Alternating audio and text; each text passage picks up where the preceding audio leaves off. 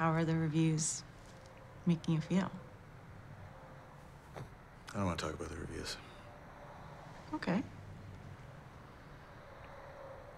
I had a dream last night. Another one about your grandmother? No, it was about you. All right. Am I allowed to tell you about it? Of course. I was on set in the house that we shot in, that weird glass box in the valley. And David Strathairn was eating cereal out of a megaphone. I had a break.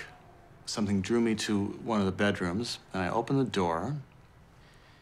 You were lying on the carpet, and you were all dressed up in full lingerie, you know, lacy bra, thong, stockings, those things that you used to clip your stockings to your panties. I don't remember what they're called. Garters. I was excited. I walked over, started to touch you softly at first, and then more. You were just ignoring me. In this film, you're in therapy. Yeah. Do you have any experience on that? Were you able to sort of draw from that I'm glad you. relationship? I'm glad you have the courage to ask me about my own therapy. Because then I'll share with you my therapy. good, Because I've good. been in it for quite some time. Oh yeah, I think I want to go back. I've tried it. I won't say that it did exactly what I'd hoped. I don't know if I'm right for it. I think I'm a little too. I think I might be a little too. I know myself better than this person ever could possibly, and I actually know all the ways I could heal myself. It's just about whether I choose to do it or not. But could you sort of relate to that dynamic? You understood that, or did you have to kind of? well, maybe if Rosemary DeWitt had been my therapist, things would have been different, and we would have gotten no work done at all. This guy seems to be taking therapy partly seriously and partly like speed dating. I don't know. Well, that's what I was curious about. Do you see that him sort of? I mean, obviously he has an attraction to his therapist, but do you think he's there to better himself or for Probably some a combination. other Probably a nefarious combination. Yeah. reason? Yeah. Maybe he just landed there and suddenly, and did this dream really happen? Who's to say? Did you make a decision for yourself as an actor on which way that kind of goes? I think I thought it happened, but it doesn't matter. It doesn't matter in what sense.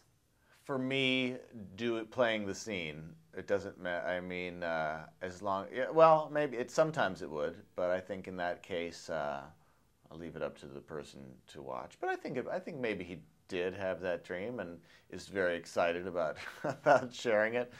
Pretends to be tentative about it, but then can't wait to see how it lands. See her reaction, kind of gauge that. Yeah. Well, and tell me about doing those scenes with Rosemary, working with her. Well, as an I've acting known partner. Ro for years, and so when I got the call to come do this, it was very exciting because we had never worked together. But I knew that we would have a good time, just sitting in a pretend therapist's office and doing all that stuff. And was that sort of the attraction for you to do this part? Because I mean, you got the TV show, you're in heavy demand. This is kind of a small I'm glad role. it seems that way.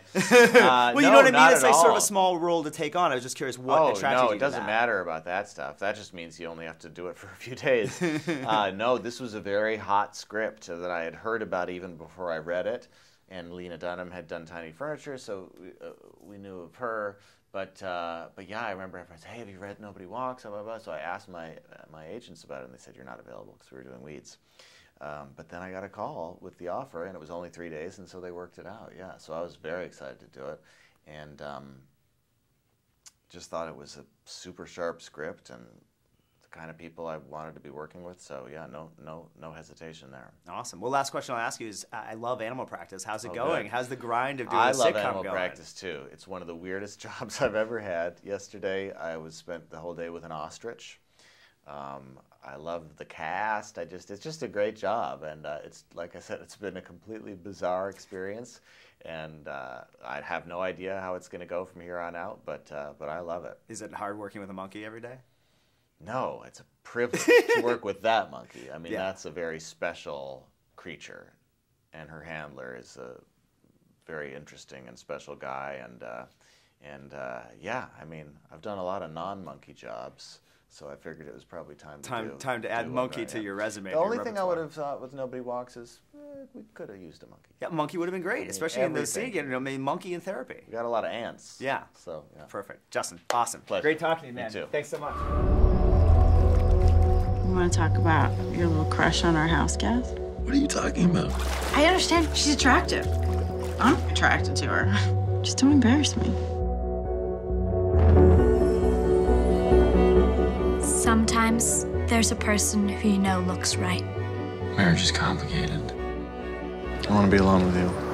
And when they walk, that walk makes ladies turn to their window and admire. This has gone too far. You betrayed me. Dude, you're married! I see you with the accurate eyes of the sun. You will never have anything or anyone you want. Least of all, me.